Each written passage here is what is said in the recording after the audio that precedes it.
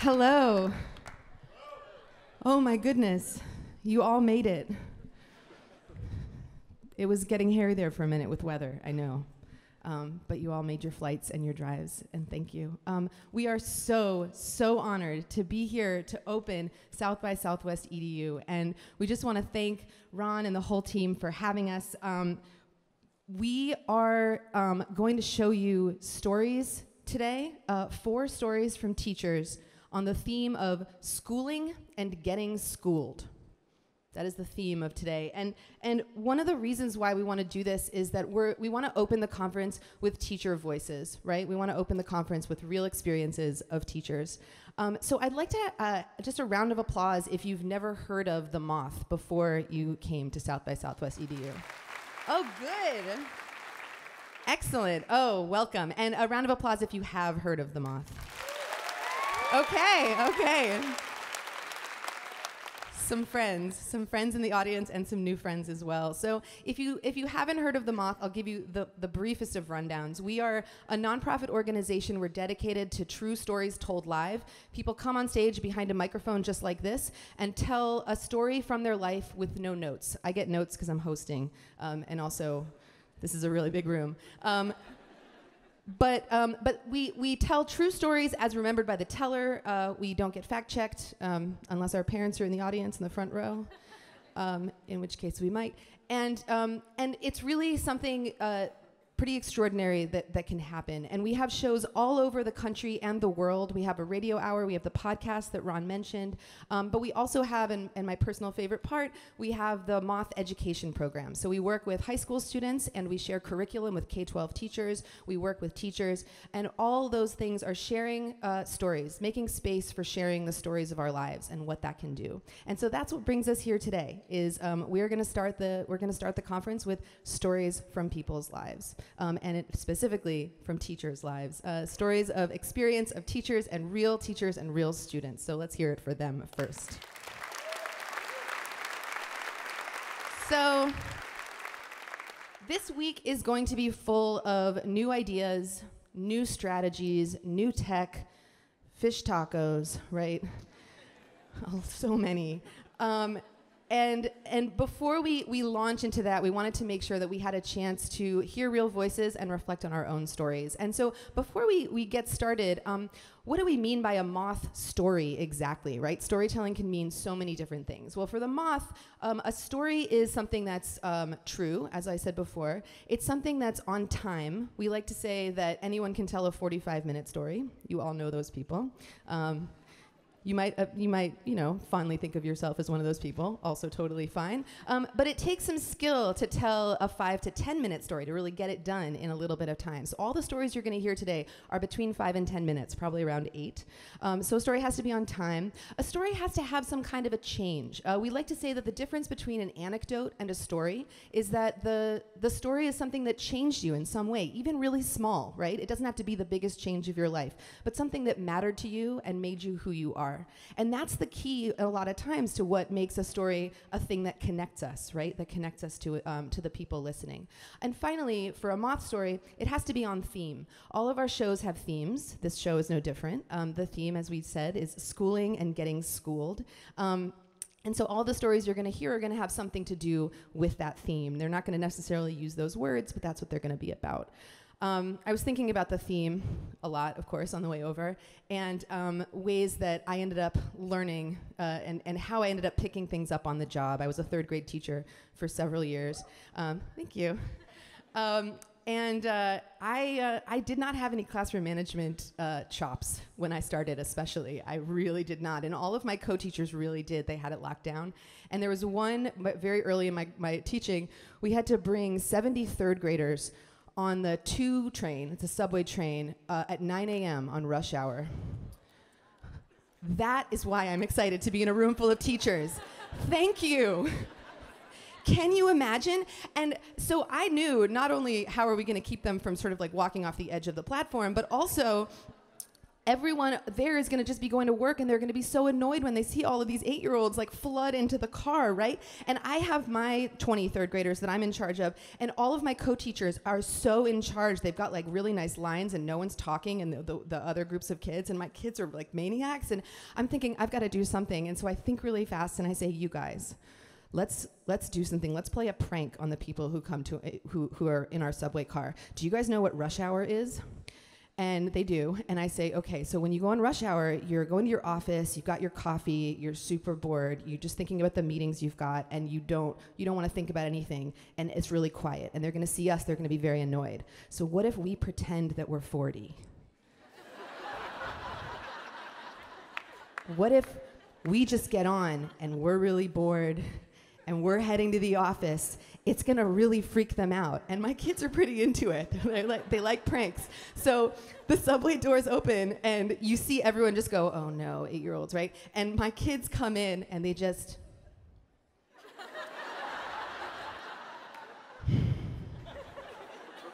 and they sit down, and it's totally quiet, and everyone's looking around like, what's happening? And just then this one kid, Teddy, who always got way too into things, is leaning up against a pole and just... totally silent car, sighs very heavily and goes, meetings.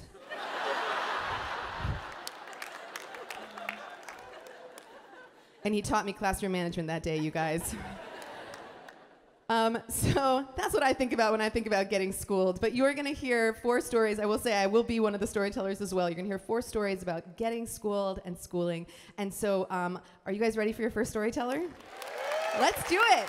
Okay, so let me read this. So when we bring storytellers to the mic, we like to ask them a question, and we bring them to the mic by giving you the answer to that question. So the question I asked backstage was, tell us about a time you learned your lesson. And when I asked this first storyteller to tell us about a time you learned your lesson, he said, I have to read it because it's very good.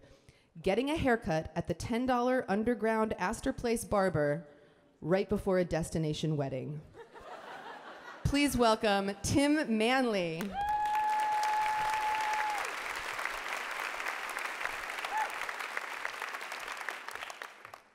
So in January of 2008, I started teaching 11th and 12th grade English at a public school in Manhattan. So I was 22 at the time, but I looked like I was like 15, and the kids were 17, but they looked like they were like 35.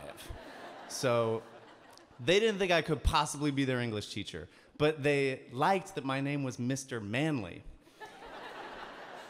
On the first day of the semester, I got to my classroom like an hour early so I could carefully arrange my handouts at the front of the room, pretend I'm not about to have a panic attack. I was wearing my favorite green tie, which I had pre-knotted the night before. Nora Jones played softly in the background. Then the kids came in and everything just exploded. And there's 15 kids sitting over here at this table. On the other side of the room, completely alone, is one guy in a dragon t-shirt. Nobody brought a pen. There were 2 girls making out in the doorway. I was like, listen, I support you guys, but like, not right here. And then the principal came in, and he was like, I'm just going to sit in and observe this lesson. And I was like, that sounds like something that would happen in my life at this moment. And I walk up to the front of the classroom, and my heart is racing. And I tell myself, I'm like, don't panic, Mr. Manley. This is a safe space. But then I see my principal standing in the back of the room, and he's just frowning. And he's a big guy with full-length sleeve tattoos. He used to be a drummer in a punk band. He has been frowning for a long time. He's good at it. And I see him, and I just start to stutter, and I fidget with my tie. And then I look around my room, and I see that all my students are just looking at each other like, oh. He's new. And this basically repeats itself for the first few months of teaching. I plan my heart out. I show up and I'm excited, but I'm terrified. And regardless of whether the principal comes in, although he does come in a lot, I just crumple right in front of my class. Until one Friday, I get home from school, I collapse onto my bed, I open up my laptop, and I have an email from a friend of mine from grad school. And she says that she has an interview coming up at my school for an 11th and 12th grade English teacher position. You guys are way ahead of where I was at that moment. I started writing back to her. I was like, that is so great. The kids are so cool. And then I was like, oh no. I'm the 11th and 12th grade English teacher. And I don't tell her that it's probably my job she's applying for because I'm just like so embarrassed. And instead I help her prepare for the interview. I was raised Catholic, you guys, and that feels very relevant right now. And on Monday, I get to my classroom, I'm arranging the handouts at the front of the room, and the principal pokes his head in and he just confirms they're testing the water. They're just thinking about someone else for my job. And that day at lunch, I avoid my colleagues. I don't go out with them. I'm so ashamed. It's like I know that they know. And I just hide in the corner of my room where you can't see me from the doorway. And I just eat Luna bars, which I know the package says they're for women, but I'm anemic, so I need the iron. And at the end of lunch, my kids start coming back in, and I'm just looking at each one, and I'm like, oh, I love that kid so much. Oh my God, that guy is so cool. Look, there are the two girls making out in the doorway again. Why can't I be as confident as they clearly are?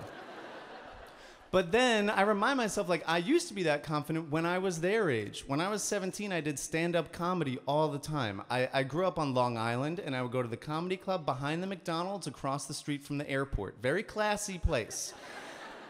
Every day before a show, I was so nervous I couldn't eat, but I would still get up there and do it. And all I wanted as a teacher was to get back that part of me that could act like I was fearless, even when I was terrified. And I'm thinking about that as the kids are coming back from lunch, and one kid says to me, oh, you know, Mr. Maley, in a few weeks, we're going to have the annual teacher talent show. And without thinking, I go, I'll do stand-up comedy in it. And he goes, okay, I'm not organizing it. It's just telling you.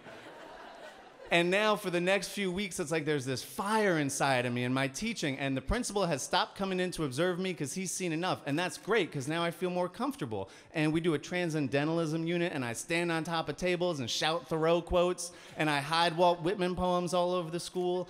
And during my prep periods, I start jotting down all these ideas for my set at the teacher talent show. And that night comes, and now I'm backstage at the teacher talent show, and I'm pacing back and forth in the dark while all of the other acts go on. There's the guidance counselor singing Jason Mraz's "I'm Yours."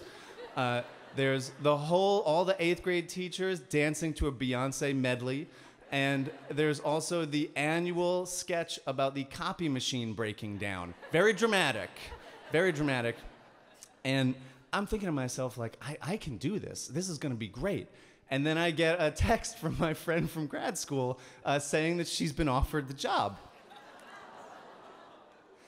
And there's this voice in my head that's just like, this is the proof that I've been waiting for. All of my fears about myself are true. I'm a failure. But then I say to myself, what would 17-year-old Tim do besides stay at home on a Friday night and play Pokemon? And I walk on stage, and the lights are so bright, and the room is full of teens on a Friday night. It's terrifying. My voice feels like sandpaper, but I start talking, and I tell them stories about when I was their age, how I was the kid at my school who had not one but 2 t-shirts of the genie from Aladdin. I was the kid in the dragon t-shirt. And I also tell them about how I was well known at my school for my very realistic kitten meow. And they start to laugh, and it feels amazing. It's like I'm being me, and they like me. And I guess I start to actually feel good, because then I start improvising a little bit, and I say, yeah, I actually got this job because I beat the principal in a street fight. He was stronger than me, but I had cat-like reflexes. And then, I don't know why, I lean into the microphone and I went, are you here right now? And the room is silent. It's the first time I've gotten kids silent all year. And from the back just comes, standing right here. And I went, good, because I'm not done with you yet. And I walked off the stage, and the whole auditorium started chanting, Manly, Manly, Manly. And after the show, all the 10th graders ran up to the principal and they said they were so excited to take my class next year. And like, it's not like I got my confidence back. I've never been confident. I'm still terrified of most things most of the time. But that Monday, when I got to my classroom to arrange the handouts, the principal pokes his head into my room and he's smiling. We're like old war buddies now. And he shakes my hand and he says, I have my job back for the fall. And I taught at that school for 4 more years.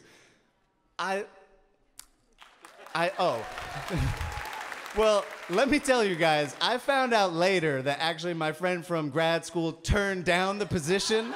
So I think they were just kind of stuck with me, but I like to think I kept that job because I killed it up there. Thank you. Tim Manley, everyone.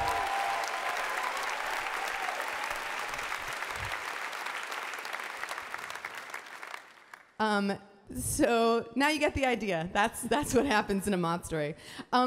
So Tim did end up working at his school for 5 years. He also taught, after he had left being a teacher, he stayed at that school as the instructor for the Moth, teaching storytelling after school with them for another 5 years. And I actually got a chance to teach with Tim the first time we did a high school after school program for the Moth at this school. And when we had our first show, it was an auditorium, it was full of kids, and the host, called out, thanks to Mr. Manley for bringing us to this school. And the whole place started going, Manly, Manly. And it was the first time I was like, oh, that's what a rock star is like. It was amazing. I've never seen anything like it. So it was really beautiful. One more hand for Tim. It was really great. I feel like there should be a way to collect information from you as an audience. If any of you are principals out there right now and are considering full sleeve tattoos, I would like to collect that information from you. I don't know if you're thinking about it. So we're going to bring our next storyteller to the stage. Are you ready for your next story? Yeah, let's do it. Okay, when I asked our next storyteller, tell us about a time you learned your lesson, she said, when I started a hike at sunset, the sun goes down very rapidly. Please welcome to the stage, Crystal Dukert.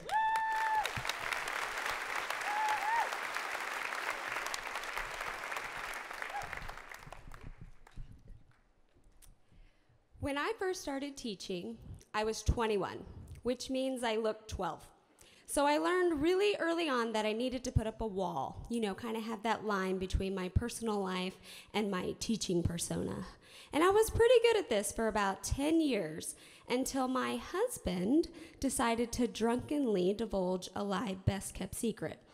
He confessed that he had lied about who he had voted for in the 2008 election.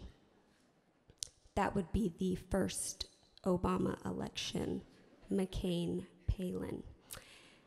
And when he said it to me, I was sober, and so I didn't take it very well. And normally, I would like to just say for the record that I believe that people are entitled to their political beliefs, unless, of course, you're married to me and the presidential nominee is Barack Obama. Because, come on, people, looking like me in the 80s was not trendy. There was no Bruno Mars waiting in the hallway, singing and dancing. It was just me, the daughter of a black man from the DC ghetto and a white woman from a small town in England who met on vacation in Greece and decided to get married 6 months later on a whim and moved to conservative Texas. So it was amazing. It was. So a vote against Barack was essentially a vote against me. Around the same time, though, my students were supposed to be doing a rhetorical speech. And I was like, all right, people, we're going to be writing a speech about an issue of personal importance. And in my class, there are 3 rules. 1, you have to pick a topic that you're willing to talk about with others, revising and editing together. 2nd, you got to read that speech out loud. 3rd, when you're in the audience, you have to be the human that we all hope to one day become. And so to prove that I'm equally invested in this process, I did my own speech as well. Now, if you'll recall, I'm still spiraling because of this confession. So I let little bits of myself slip into my speech. I was supposed to be talking about the effect of the shootings of unarmed black men in the black community. And I then just started to add little bits about myself. I said, you know what? It's really hard to be a brown person in white spaces when you feel like you have to constantly defend yourself and prove why Black Lives Matter, apparently even in your own household. Then I told them about when I was a little girl, people would call me a mutt or a mulatto or an Oreo. And when I would tell my dad, he would say, well, this is their world, we just live in it, you'll be fine. It's like, oh, okay, Dad, I got that. And then I somehow said, actually, I've gone through my whole life feeling invisible, and it's killing me from the inside out. So at this point, as you can imagine, all of my juniors are staring at me like, wow. And I've actually managed to stun myself because what crazy teacher does this? So in order to get back on track, I was like, all right, people, we need to talk about the real world because there is real world writing. It is a thing. And so I pulled up an email from the White House listserv because I obviously stalk Obama through email. And this particular email was announcing a summit that was going to be taking place in DC that summer. And I said, look, I'm going to take this speech that I just read, copy, paste, submit, click.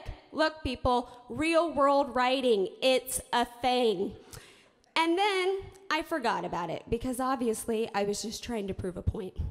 But a couple weeks later, much to my surprise, I received an email that I had been accepted to attend this summit in DC. And so you would think I would be more excited to tell my students, but that's not the case. I needed to get home to gloat to my husband. And so when he walked in the door, I said, guess what, honey? I am going on a journey to live my best brown life. Yes. And he said, awesome, honey, I can't wait to go with you. And I said, It's my best brown life, and well, you're white, honey, and you can't come on my best brown life journey. But when you get back, we can talk about it. And he said, you know what, honey? You know that's reverse racism, right? I said, well, babe, you know that's not a real thing. We've talked about that. But, you know, if it makes you feel better, we can, you know, talk about this when I get back. But I'm going. And so I went. And when I got there, it was like, I can't even tell you.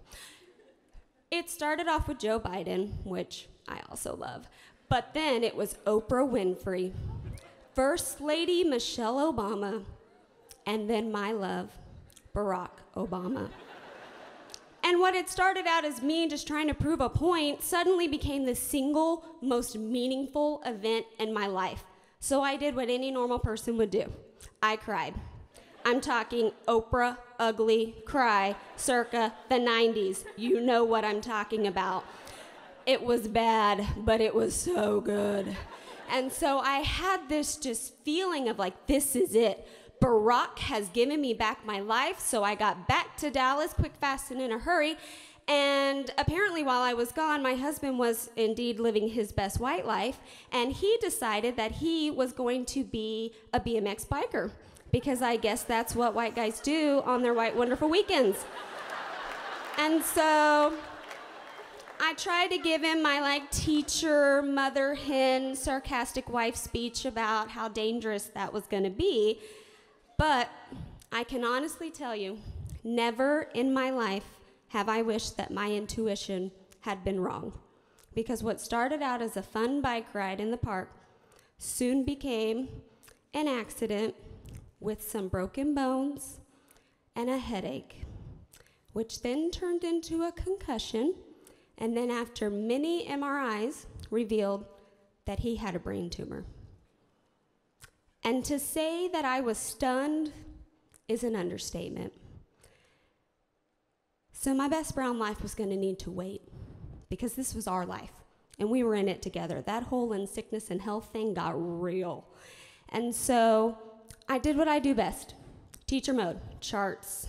I was ready. I had made the doctor's appointments. I found the specialist. I secured second and third opinions. I read every single dark prognosis Google has to offer, allowing zero time for panic. But when the surgery date arrived, there was no masking my fear. This was no longer an episode of Grey's Anatomy. This was my husband, my McDreamy. And he was up against a mountain. And so my wall went down, and I suffered. But teachers don't have the opportunity to suffer alone. I had to go back to work. I had to put on a happy face and walk in the door because these teenagers had still continued to live their best lives. And so I just went in because I couldn't close my office door. I just had to be up front all of the time. And so I put back up the wall as quickly as I could. And I was doing a pretty good job until the final assignment, where the kids had to now write a rhetorical speech about an issue that needed more public recognition. So I said, perfect. I'm going to just, educate some folks about brain tumors. They need to know this. We need more research. And so it was pretty abundantly clear that I had not followed my own advice when it was time for me to read my speech. I had not practiced in front of an audience. I had not made sure I was comfortable sharing something so personal. And so when I was about 5 minutes into the speech, the tears came. Cute tears this time, but tears nonetheless. And I tried every trick in the book to pull it together. I was like, come on, you've got to stop. But I just couldn't. And so I stood there and I wept in front of 16 teenagers. And suddenly those tears were for so many other things. They were for the nights I had sat by his bedside in complete fear. They were for the caregivers that had waited with me to offer me support. They were for our neurosurgeon, Dr. Rao, who I will always love second to Barack. They were for all the years that I had felt lost and alone.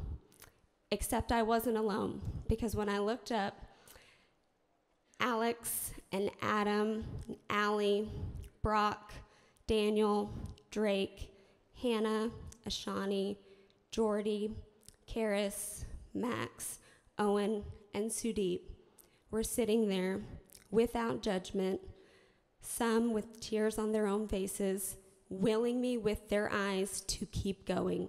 And they waited. Not because I was their teacher, but because I was a real person who was suffering. And I would like to say that that moment was so rare for teachers. Rarely do we ever put that wall down, but on that day, in that classroom with those children, I wasn't invisible. They saw me for me, and I can say it changed my life because they showed me what it really means to be a human. Thank you.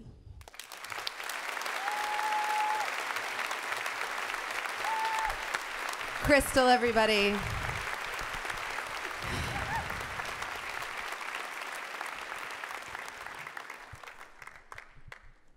I love and appreciate that story so much, not only for what it reminds us of the ways that kids can take care of us too, right? That they meet us when we need them, but also that there are so many kinds of crying. Just like a lot of, and I had never really, thought about all of those. It's also that idea of how rare those moments are too is something that I think we end up thinking about a lot, because they are the story-worthy moments, but they're story-worthy because they're rare, because we don't always get to have the room to have them. That was beautiful. Thank you, Crystal. One more hand for Crystal.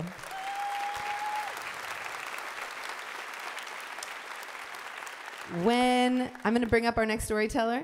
When I asked our next storyteller, tell us about a time you learned your lesson, he said, every time his mother asks him, are you sure you don't need a jacket? He said he learns this lesson over and over and over again. Please welcome Chris Delacruz.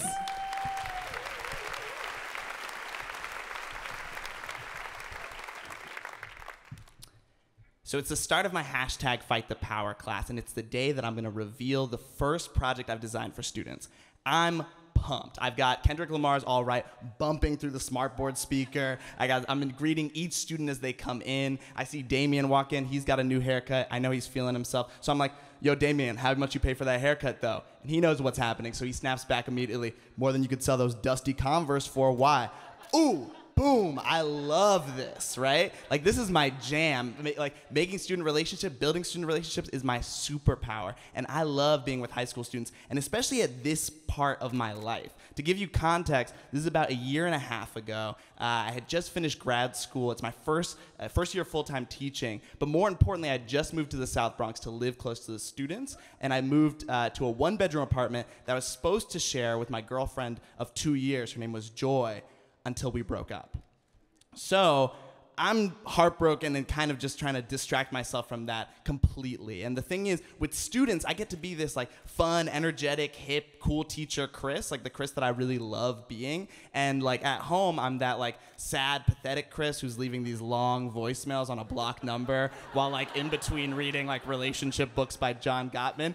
That Chris can stay at home, thank you very much. Because at the end, like that's not what students needed, right? They're teenagers, they're already dealing with their own thing, let alone they're black and brown teenagers trying to make it through an education system. So like I knew that I had to be that fun Chris. And so here I am, at the start of the class, students are walking in, and one of the students, Jose, walks in, right? And Jose, I'm like, yo, what's good, Jose? He avoids eye contact, goes straight to his seat. Now, Jose and I have a history. He was actually one of the first students I met during the home visit, and when I met him, he was completely shy and timid. Like, we have a home visit survey, and I'd ask him questions, and he would just answer, I don't know, or I'm good. But when we asked his mom, how would you describe Jose, she once said that he got a lot of suspensions at his last school, and that she described him as odioso, or hateful in Spanish.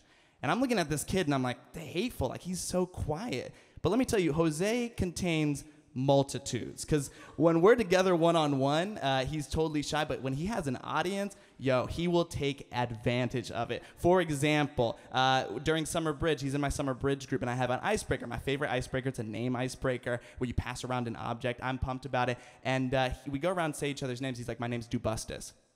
I'm like, your name's Jose. He's like, you said we could call ourselves by how we wanted, right? And, you know, like, I'm trying to be inclusive, so I'm like, yeah, okay, fine, Dubustus, great. So we're doing this, we're passing around, like, Dubustus, passing this marker around, and he's laughing and having a great time. And I'm like, okay, yeah, he likes me, this is good, this is great. Other students are laughing as well. I'm like, wow, this icebreaker's really killing it. And then after, I'm thinking to myself, wait a second. And so I asked one of his friends, I'm like, listen, for real, what does Dubustus mean? And I didn't know I had an ASL translator for this, but it turns out, and you can't find it on Urban Dictionary, but he's like, well, it's actually slang for masturbation. And I was like, what? So here I'm tossing this name around like a total idiot. Anyway, so, and so this is him. He's either like this, he can either undermine your classroom or he won't speak to you. And so this time he's decided not to speak to me. And you know what? I'm letting it slide because I'm revealing this new project. And this new project, I spent weeks designing, by the way, but also with him in mind, with students who've been just kind of disengaged with traditional education. Let me tell you about this project. So it's going to be, students had to focus on argumentation during that time, but I didn't want them to write an essay because I wanted to do like real argumentation. So what they were going to do is they're going to download a clip from a conservative media outlet critiquing the Black Lives Matter movement. And then they were going to respond by editing the video with their own voices, using music, memes, anything. It was going to be amazing, right? And so I explain it to the class. I'm acting like I'm like some Dominican Steve Jobs, like announcing this big project. And at the end, I'm like, and it's called #FightTheMedia. Boom, mic drop. I look around, right? And these students, like I see some smiling. I'm like, good feedback. But then in the back, I hear Jose say, yo, this is stupid. Why can't we just write an essay? I'm like, what? My man, it's like, I just spent weeks designing this and designing it specifically for you. Like, I was dead set on building a relationship with this kid because I know what it was like for him in middle school, and I'm trying to engage him, and he wants an essay? And and also I should mention that Jose is actually part of my advisory and my advisee. So I'm the one who gets to see him the most. In our school, like part of our advising system is you meet with the student every other week, one-on-one, right? And I love these advisee meetings. Like this is like the foundation of building relationships. And with each student, I have like my own ritual with them that's like really fun. With one student, we like open up a YouTube video, find a YouTube video and comment on it because you really like comedy. Another one will share a song that we have to listen to for the next meeting and discuss it. With one, we just have this section called This Week in Crushes where we discuss who they're crushing on, which I love. But when I went to go see Jose and pick him up for the first time, I picked him up from class and he said, I'm busy doing work. And I was like, oh, okay, all right, I'll come next time. So I come again to another class and he's like, I'm working right now. And it's wild because he's actually falling behind in a lot of his classes. So I know he's not really doing the work. And so I'm saying, okay, well, then after school, how about we meet after school? Okay, I meet with some students after school. That'll be fine. So at the end of the day, students dismiss. And I look around for him, nowhere to be found. And I see him the next morning. I say, where were you? And he said, I forgot. So like here I am saying like building relationships is my jam, but like, or my superpower, but like Jose's like my kryptonite, right? He's like literally hiding from me now and not trying to meet with me. And so I'm at a loss, but then I see him, he's at lunch. And he's playing Connect 4, and there's a bunch of students around him, and he's actually like beating every student at Connect 4. He's very good at it. And so I see him, and I'm actually kind of feeling a little like petty from when he like commented on my project in class. So I go up to him, and I'm like, yo, I want to challenge you in Connect 4. And he's like, all right, fine. So we play, and let me let you know, like I wasn't good at sports in high school, but board games, I can kill. So we play, and I lose. And of course, all his friends are like, oh, and they're like, he beat you, and I can't have that. So that afternoon, I go to his class, and I'm like, Jose, can we meet? And he looks at me, and I'm like, oh, no, not for advising, but for a rematch. So I take him up to the 8th floor, I set up a room, the Connect 4 set is there, and I'm ready, we're playing again, and he beats me again. And I'm like, all right, how about we do a rematch next week? He says, okay. And all of a sudden, we start meeting regularly. The problem, though, is that anytime I ask him any questions about himself or about his work, he says, I don't know, or I'm good. So, you know, and I know he's still falling behind. Teachers are telling me he's falling behind his classes. You have to help him out. But, like, I can't get to him at all. So in Connect 4, I'm losing. In advising, I'm losing. And not to mention, like, back home, I'm losing as well, right? Because I'm there in my apartment. My usual routine is, like, after lesson plans, I'll, like, cook for one, pour a glass of wine. Pour a glass of wine, and I've got like Drake playing in the background as I'm like looking through old memories of Joy and I. And by the way, like for the Drake scholars in the house, like this is views, and this is not like the like rapping, like uplifting, turn my birthday into a lifestyle Drake. This is like the singing, like redemption's on your mind when you think about me, Drake, like that real sad Drake that's going on. So that's playing, and I'm usually looking through stuff. But you know, then I decide finally to follow the advice of my new therapist, who says, she's like, you have to stop looking at these old things. You have to stop like replaying the relationship highlight reel, as she put it. And I was like, okay, all right, fine. So I decided I'd bring out this suitcase of mine, and I start putting away all this stuff. And of course, because I guess I like torturing myself, I like take a moment with each thing as I put it away. And then I come across this list of questions.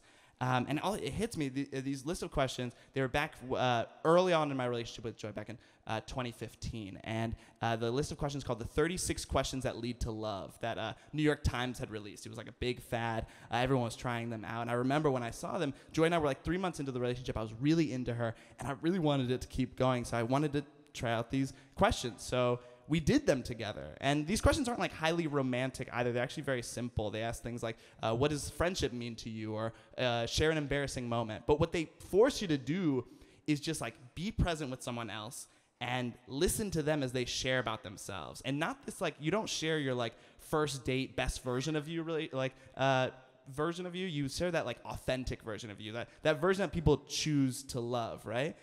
And let me tell you, these questions, they worked. Like, I was in love. But in that moment, in front of my suitcase with Drake playing in the background, I regretted that these questions ever happened. And I didn't want to have anything to do with them. So I'm about to put them away, but then I'm like, wait a second. These questions worked. And they might work for Jose.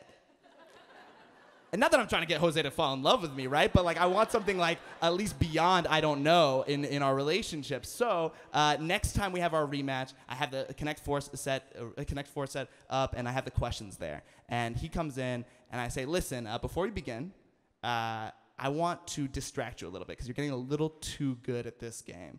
I have a list of questions, and we'll just ask them back and forth. But the thing is, you can't pause from the questions and playing. That's how I'm going to distract you. And he, because he doesn't want to let up on a challenge, is like, all right, but I go first. I say, okay. So he starts with the first question. He says, out of anyone in the world, whom would you want as a dinner guest? And so I answer, probably Drake at this point in my life. What about you? And he says, no one. And I wait, and he knows I'm looking for something more, and he says, no, seriously, no one. I think it's weird to watch someone you admire eat. I said, that makes sense. And so then I asked the next question. I ask, do you want to be famous, and if so, in what way? He says, no. He goes, no, seriously, I don't like people in my business. What about you? And I said, yo, I would like to be the host of my own TV show. And he says, I can imagine that. And so we keep playing, and we're like getting to know each other through these questions. And then this question comes up. What would you consider a perfect day? I ask him. And he says, he pauses. And he's like, to be honest, a day where I just don't get in trouble. And he really means that. And he looks to me for my response, and all of a sudden I go into like happy teacher mode. I'm like, I don't know, like a day where I get to teach, something like that. But then I'm looking at him, looking at me, and I'm like, yo, this kid's modeling like vulnerability and honesty. And I've been on him about being guarded when in reality, like, I've been guarded this whole time with this happy, cool teacher thing. And so I decided to take a risk. And I say, well, if we're being honest, a perfect day right now is one in which I'm not sad about my ex-girlfriend. And then in my mind, I'm like, oh, God, I just crossed a line. That was weird. Oh, no, what's going to happen? And he responds, really? I didn't know you got sad. I said, I know. And so we keep playing. We keep asking questions. One of the questions was, what are you most grateful for? Another one was, how would you change the way you were raised? We keep dropping the pieces. And with each piece we drop, it feels like we're dropping a bit of that armor that we're holding. He's dropping that like guarded class jokester armor, and I'm dropping that cool hip teacher armor. And then all of a sudden he says, Connect 4. I win. I say, all right. Rematch next week? He says, sure. I go, questions included? He's like, yeah, all right. And I say, all right. Looks like we got a ritual.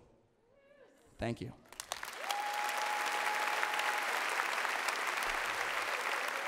All right, now I get to play the role of host for a moment. Wasn't that last storyteller great? But if you like that last story, you're going to love this next storyteller. You're already familiar with her. When I asked her, tell us about a time you learned your lesson, she said, when I was running to make it to a teacher PD workshop, fell on my face and taught anyway. Everyone, give it up for Michaela Bly.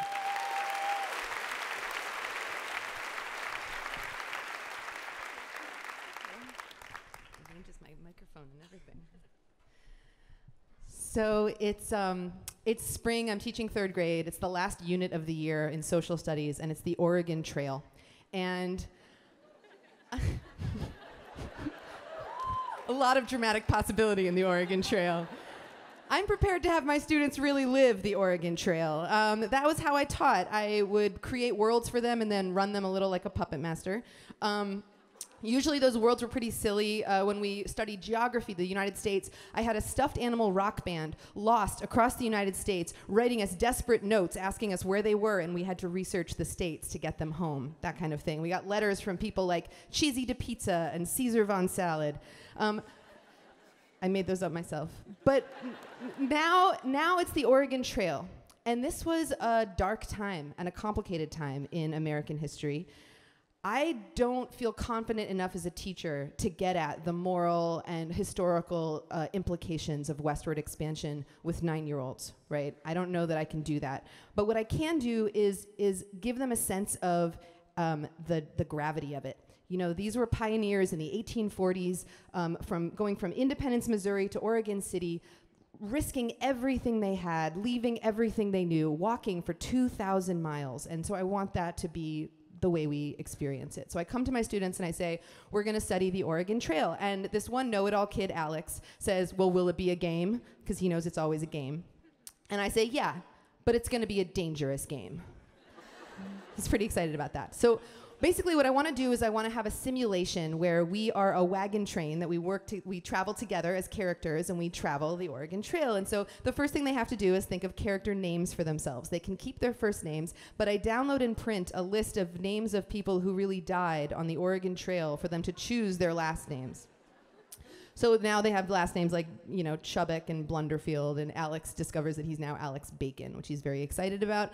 And then they have to choose occupations, and all the girls want to be pop stars. And I say, there were no pop stars on the Oregon Trail. You have to choose occupations that would have existed in the 1840s. And so now, great, they're farmers and doctors and blacksmiths, and so fine. But before we start, I want them to get a sense of what it really felt like to walk that much. So this is New York City. I take them on a 40-block walk. It's about 2 miles. It's not so much, but I guess it's a lot if you're 9. It's a beautiful day. It's a beautiful day. We're walking up the Hudson River, and it's great. And Alex Bacon says to me, I'm thirsty. And I say, oh, well, there were no water fountains on the Oregon Trail. And he says, well, there's a water fountain right there. And I think that I don't want to get that parent phone call about withholding water from a child. And so I think fast. I want to keep it dramatic. So I say, aha, how fortunate, a stream. Let us partake. I'll get a drink. So we come back, we're ready to start. And basically the way I've designed this game, up until now, I want to say, I knew everything that was going to happen in my game. I'd write letters, they'd write letters back. It was all very just fiction. Now I want an element of chance because it was all, you know, you left your lives up to fate when you took the Oregon Trail. And so what I've done to design this game is I've combined the Oregon Trail video game. Do you guys remember that video game? A lot of fans, some fans. With Principles of Dungeons and Dragons, the role-playing game with dice. So basically how that works is every day, every morning, I tell them what happened that day on the Oregon Trail. We make some choices, they decide what to do, and then we roll to find out if they succeeded or failed. So for example, we come to a river. They decide to float their wagons across, and we roll to find out if the wagons sank or floated. So that kind of thing. So great. So to prepare for the first day, I have sewn myself a bonnet out of old upholstery material. I put on my bonnet, and I introduce myself as Mary, the wagon train captain. And I tell them, welcome to the most dangerous and exciting journey of your lives. We have all come here for different reasons, but we will have to work together to fight the bad weather and raging rivers that await us. And Alex Bacon says, hey, Mary, this is a dangerous game. Could we die? And at this point, I was pretty in character. And I also admit I wanted to take Alex Bacon down a peg. So I said, sure. People died on the Oregon Trail all the time. Someone might die. And this shiver of excitement goes across my class. They like stuffed animals, but they love danger. And I know I'm not going to let it get there. No one's going to die on the Oregon Trail. But the idea that someone might gets them wanting to come to social studies every day. So this is okay. So we're off, and we're rolling our dice and tracking our mileage and hunting and all the things. And it's going great. The problem is, every time we start social studies, someone says to me, is someone going to die today? Is someone going to die today? And I keep putting them off and putting them off. And finally, it's 2 weeks into my project. It's been going so well, and I think, you know what? We're getting close to the Rockies. I'll give them a brush with death. So I write a bunch of possibilities for the day, and the next time someone asks me, is someone going to die today? I say, we have been lucky thus far, but the Rockies lie ahead, the most treacherous part of our journey. Who knows what might happen? So I put on my bonnet, and I tell them that I set the scene for the day. In the early morning light on a rocky mountain pass, a wagon wheel hits a rock and the wagon is overturned. Someone is trapped beneath the wagon. Let us roll to find out who it is. I will say for the record, I'm not proud of this. This is not a story about best practice. This is establish that. take off my bonnet, I have a system of numbers for each kid has a number assigned, and I roll, and I find out it's Catherine Chubbuck. She's a farmer. She's this little girl, Katie. She is one of these kids who always has really messy hair, and she sounds like she's been smoking since she was 3. You know those kids? And she has to come to the front of the class, and I say, Catherine Chubbuck, your legs have been trapped beneath this wagon. Roll to find out if you get free and what happens. And she rolls, and she finds out that her legs have been freed, but they've been infected. Now, I want to remind you at this point that I wrote all these possibilities. And this is the first time I'm thinking, why exactly did I write that possibility? This is getting a little dark. And I say, Catherine Chubbuck, your legs have become infected. Roll to find out if you get better or worse. And she rolls. And it gets worse. And she just looks at me and goes, did I die? And as soon as she says it, I realize how badly I have messed up. I did not write any more possibilities. We've reached the end of what I know can happen. We are in uncharted territory. What happens next? Do we have a funeral on the side of the Oregon Trail? Is this the parent phone call I get for having killed a child on the Oregon Trail? I'm thinking, what can I possibly do? And just then, from the back of the classroom, a little girl, Ellis, whose Oregon Trail name was Dr. Ellis Chapman, just goes, wait, I'm a doctor!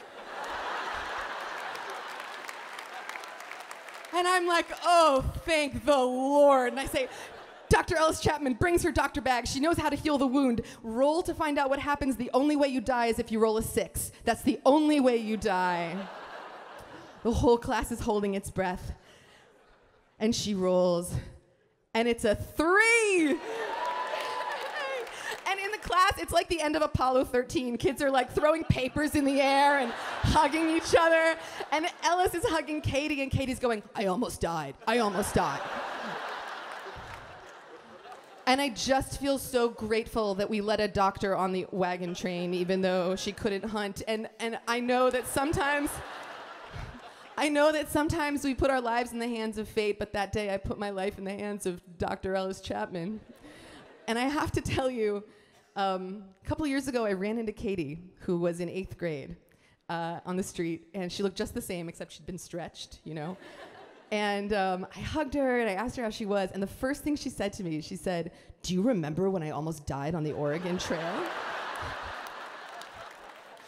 And I was like, yeah, Katie, I totally remember. Thank you.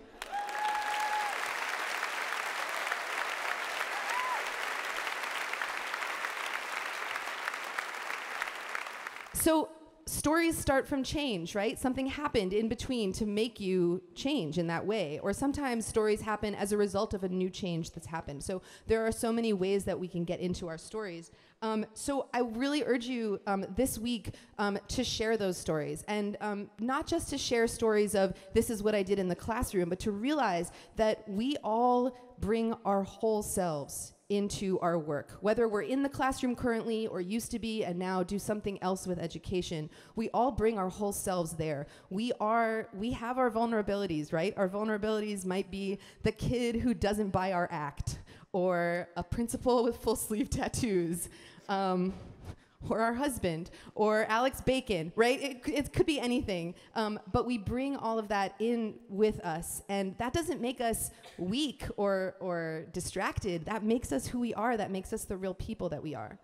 And I think those are the people that our students need.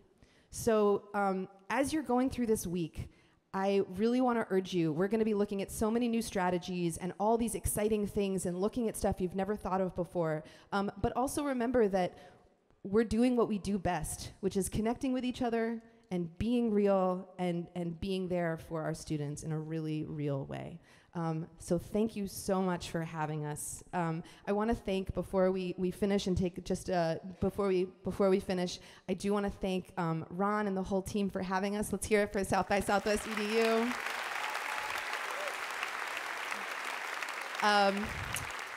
This show was directed by the incredible Catherine McCarthy, who heads the education program. Let's hear it for Catherine McCarthy. And let's have one more hand for our storytellers.